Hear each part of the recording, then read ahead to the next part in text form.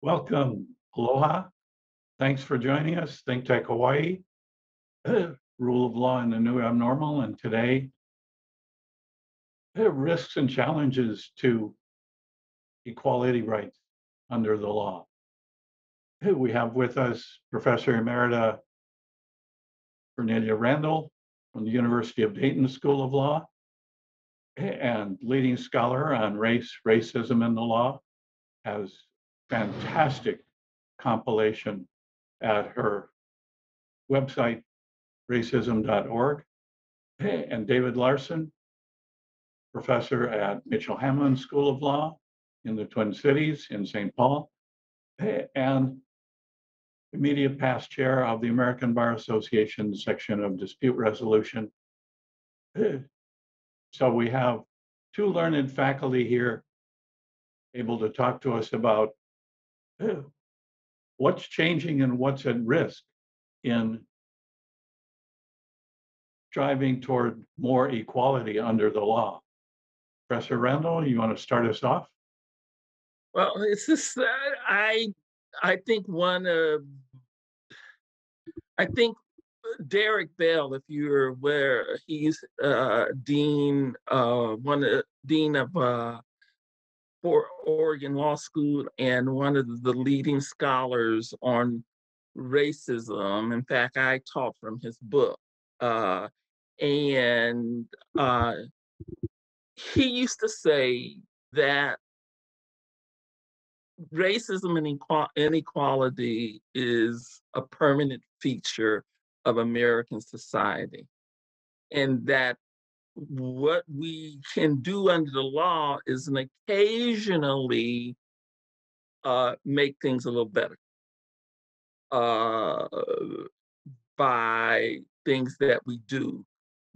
But the whole nature of how our society functions, the two-party system, the back and forth, the money in it, the ability to gerrymander around race, the ability. I was just reading an amazing law review article that I posted on my website, and to me, it talked about one of the things, a small thing that could be changed is getting rid of prison gerrymandering. What is prison gerrymandering? Prison gerrymandering is when based on the census rule, this is not the law, this is a regulatory rule.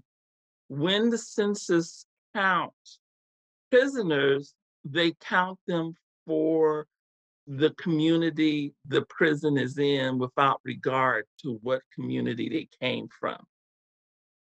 So what that does is, because census is the basis for giving communities money and power, prisons give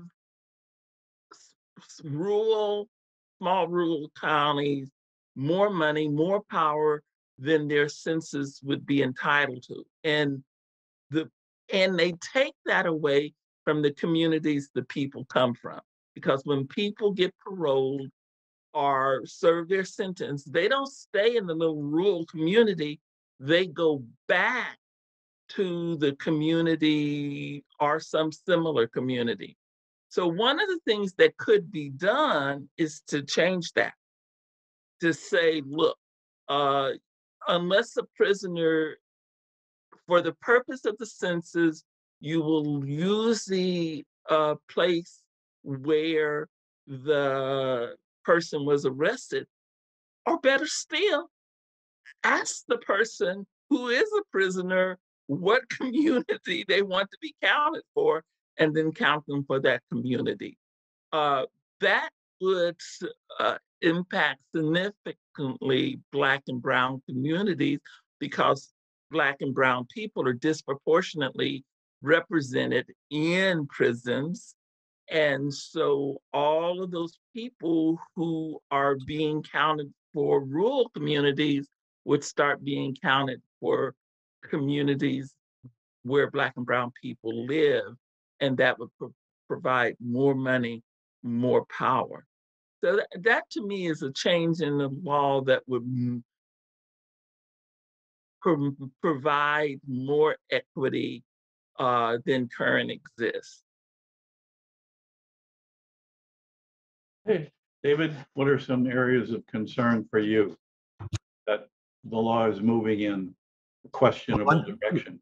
one thing I'm concerned about is that, and we talked about this in some previous sessions about the politicization of the judiciary. And I think benches have always been human, and they have their own inclinations and prejudices and leanings, and they probably look for results that conform with those inclinations, but at least they would do it in a principled kind of way. They couldn't find at least a principle to rest upon. Then they'd say, okay, I've got to give it up. I can't push this any further, even though I want this result. I've got to let it go. I don't think we're there anymore. I think we're at a place now where if this is the result I want, I don't care whether it's principled or not, or whether or not I can justify it in terms of precedent. I just want the result. And I'm in a position where I can dictate that. So I'm going to do that. And that's, to me, is extremely disturbing.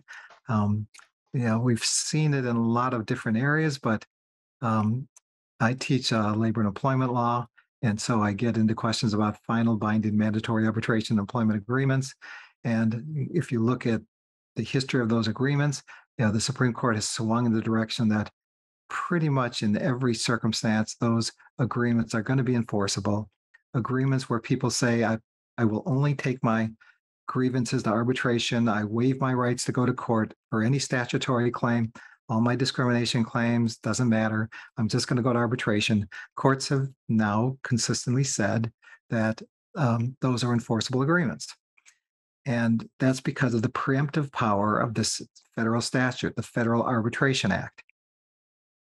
Well, that's pretty contrary to what the same justices do frequently when they turn to this doctrine of federalism. And they say that, well, the federal government can't regulate guns and they can't regulate abortion and they can't do these things. And that should be for the states. The states should be able to regulate those things.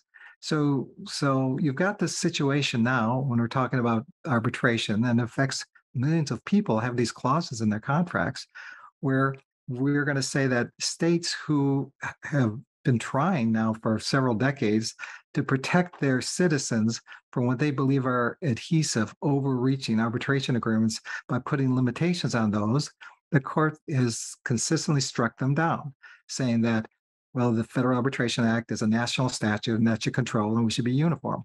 But in other areas, when the federal government has tried to regulate, they've stepped forward pretty consistently and said that these are things that states should determine.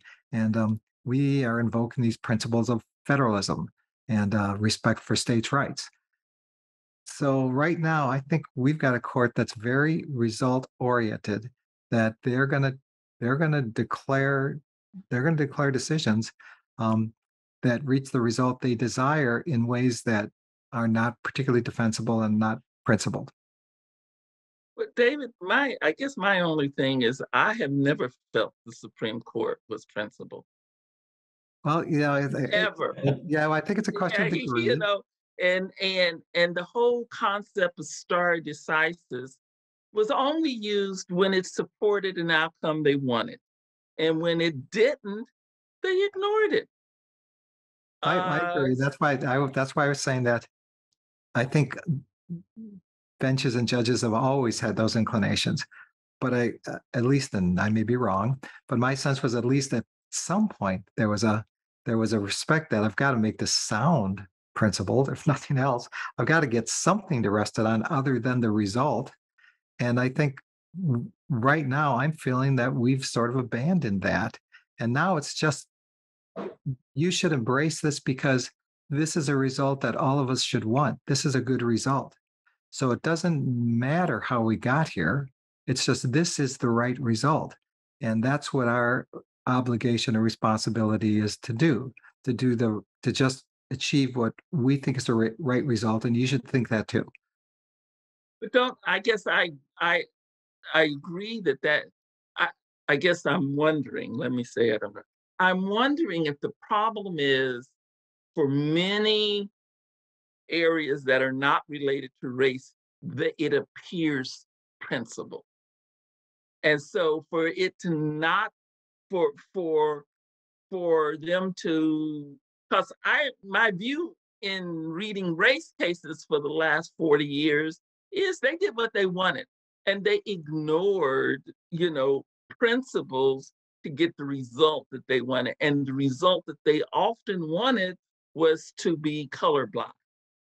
And so they would promote that principle even when the principle uh, didn't was not logical, was not something that would be defensible. And so I guess I wonder if the problem is this: the courts have been able to get away with appearing principle because they use these principles that people uh, agreed with, stare decisis, all of these things.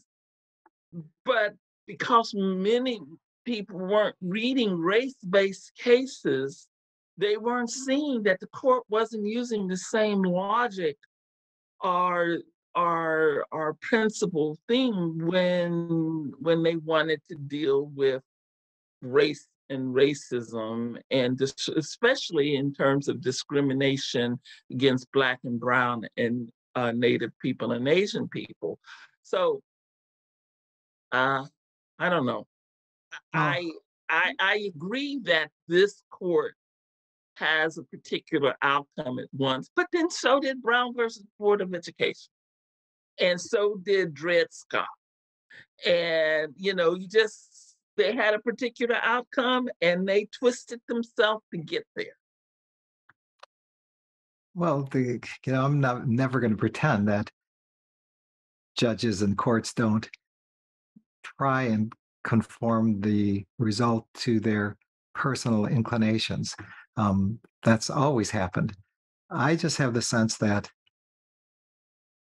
and maybe we are uncomfortable with the principles that they were relying upon, but it seems now that they're not even attempting to cover that. Now it's just like, we know what's best, and we think you're probably going to agree with us.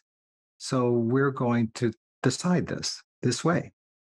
Maybe in the long term, I don't know, I don't want to say long term. Maybe that might be better for us to mobilize, because one of the things that I feel like is like, okay, in down south, when you confront racism, the racism can be very overt and in your face.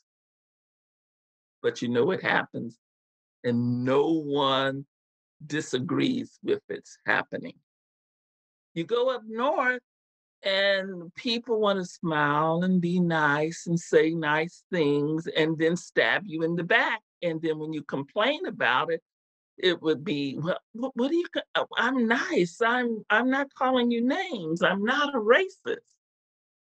Maybe the court deciding, because if they're making decisions over the last 50 years, which they have been doing, they've been eating away at abortion, they've been eating away at the whole arbitration thing. They've been doing that. And by clothing it in some kind of false logic, the public has sit back and said, oh, well, I may not agree with them, but at least I can see their logic. Maybe this could be a good thing, that people will be so upset over the lack of logic, the lack of hiding what they're doing, that there may be, I don't know, there may be an uprising. Yeah, well, and that getting back to the arbitration world, um, At one point, Wilco versus Swan, we go back into the middle of the 20th century, and the court said that I don't think public law should go to arbitration. There are interests here that need to have the light of day shown upon them. We need to know what's happening. This has to go to court. Those are fundamental rights. And no, you can't compel people to waive their rights to go to court. I think at that point, they sounded kind of principled. But then they started to favor the result, the pro-business result of enforcing arbitration agreements and taking them out of court and putting, behind closed doors. So we don't know what's going to happen. We're not sure what damages are coming out. So this trend began 1980, or 1980s, really during the Reagan administration, it really took hold, where they started to really embrace the result and not do it in a principled way. I'm just thinking about this one particular area where you look at these decisions and you compare the language to what they did really relatively recently, and it's just contradictory. So this whole notion of states' rights is being thrown out the door, and it's all about the preemptive effect of this big national statute. So I guess my concern is that to the degree that that's been going on for some decades now, and maybe always historically, it just seems to be getting worse. And, getting worse in the sense that, and maybe Professor Randall's right, that's a good thing. It's like, just be open about it, that I'm not even going to try to reconcile this on any principle. I just want the result. And I'm now being honest for the first time ever. Maybe that's a good thing. But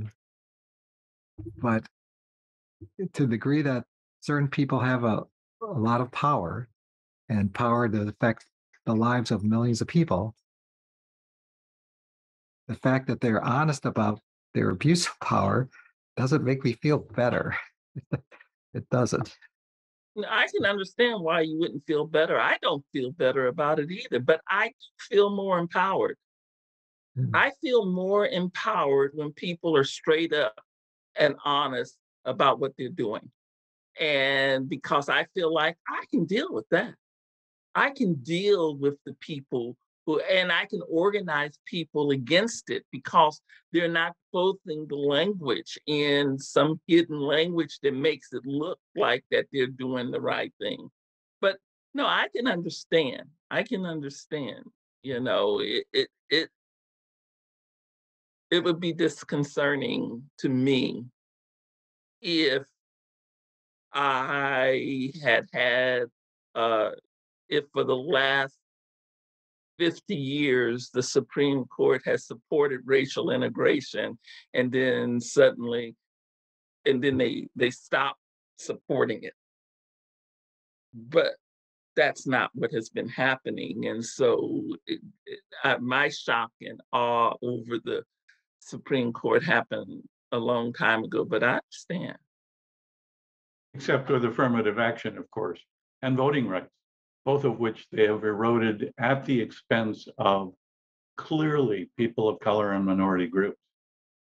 The Supreme Court has eroded affirmative action and voting rights, but that is consistent with how they erode racial inequality. I mean, they're really, for what we are focused on the voting rights because it is put forth as a mechanism to level the playing field if we all just get out and vote. And so the Democrats have an interest in promoting and looking at voting rights. But voting rights is not the only thing that's been eroded. Under Civil Rights Act of 1964, there is no language in that act that specifically define what racial discrimination is. By court opinion, it was decided that discrimination had to be purposeful. So that's the first limitation put on by the Supreme Court of the United States. We have to have intentional conduct. Okay, first limitation. So then the regulatory agency put forth regulations that would allow people to sue for disparate impact. And saying if you can prove a disparate impact, that's the same as proving purposeful. Okay. And so that kind of opened the door back up for it. And then the Supreme Court said, maybe little less than 30 years ago, you can't sue for disparate impact. Disparate impact is a regulatory thing, and so the only people who can sue is the agency. If you feel like you have been discriminated based on disparate impact, all you can do is complain to the agency, slamming the door on most forms of racial discrimination. And this is the thing that bothers me. I mean, lots of things bother me, but here's the thing. That could have been fixed by legislation. No Congress had taken it upon themselves to try to fix that, the Supreme Court decision. And I guess I want to ask you, is that the same true with the arbitration? Could some of these problems be fixed by legislation? Sure. Sure, they could. There could be a clause. There's an act that's been introduced a number of times to put limitations on the ability to impose mandatory binding arbitration agreements. And the limitations have been in the employment area, in the civil rights area, and in the consumer area. And that's been kicking around now for about 15 years. And it gets introduced every year, and it just can't get through Congress. But that's an example where you could say, stop doing this. It's not going to be, these waivers are not going to be enforceable. We can allow business to business transactions enter into these kinds of agreements if they're comfortable doing it. But we don't want these power imbalance situations to be subject to these adhesion contracts. So yeah, we could, but we haven't. Has any president put it on their agenda as a primary item to deal with? No, not that I'm aware of. I don't know any president that's come forward and said this is at the top of my agenda. I don't know that anyone has. So, and this is the complaint I have about our system. All three are functioning to make sure that things don't operate for the average person, for you and your area, for me and my area, because no matter the Supreme Court, almost everything the Supreme Court does can be fixed by legislation. And yet, I will add that this past year we did get an amendment to the FAA that says for sexual harassment cases, we're not going to enforce these. So we had that little incremental step. Right. That's right. That's what it was. But I mean, that's an example of what could and should be done in a broader sense. And for me, that's an example of Congress doesn't want to fix it. Because if they can recognize the need to fix it for a small area, they could be inching away at this one small area at a time. You can't arbitration for sexual harassment or just do that. But we have a very dysfunctional legally. the system is dysfunctional because of the Supreme Court, because of the Court of Appeals, which I think we don't pay enough attention to the Court of Appeals because there's only so many cases that the Supreme Court can take up. And at the end of the day, most decisions are going to be governed by what circuit courts decide on their appeal, because they're going to take many more. So we don't have that. We don't have a judiciary. We don't have a legislature. I'm not saying that right. And we don't have a president.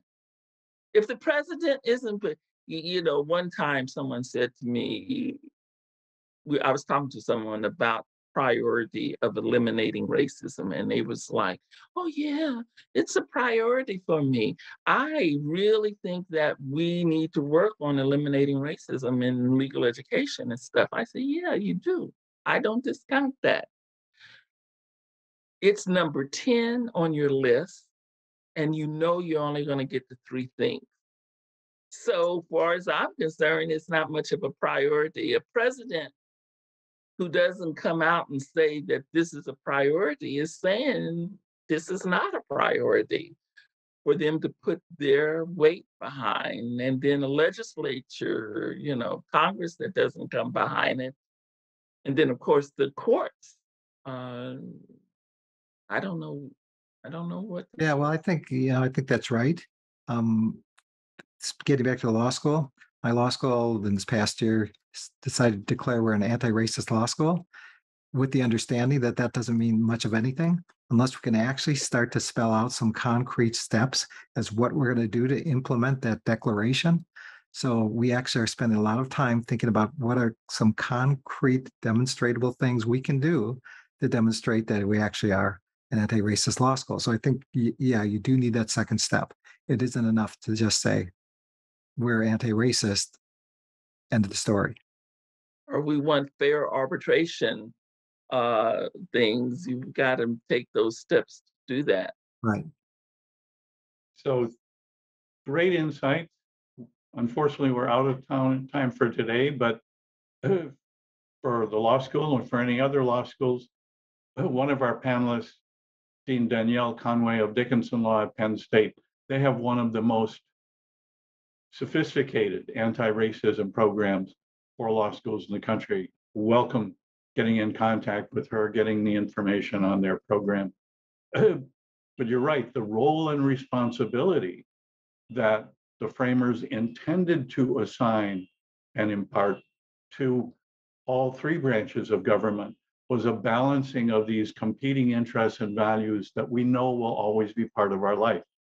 And that balancing responsibility has been ignored and eroded and fallen away. So thanks for great insights and perspectives. Folks, rejoin us in a couple of weeks. We'll be back with more current issues and topics. And so glad, Professor Randall, that you have so far survived things well in Orlando, Florida, and hope that the rest of the state will recover as soon as may be possible. Thank you. Thank you, Chuck. Take care.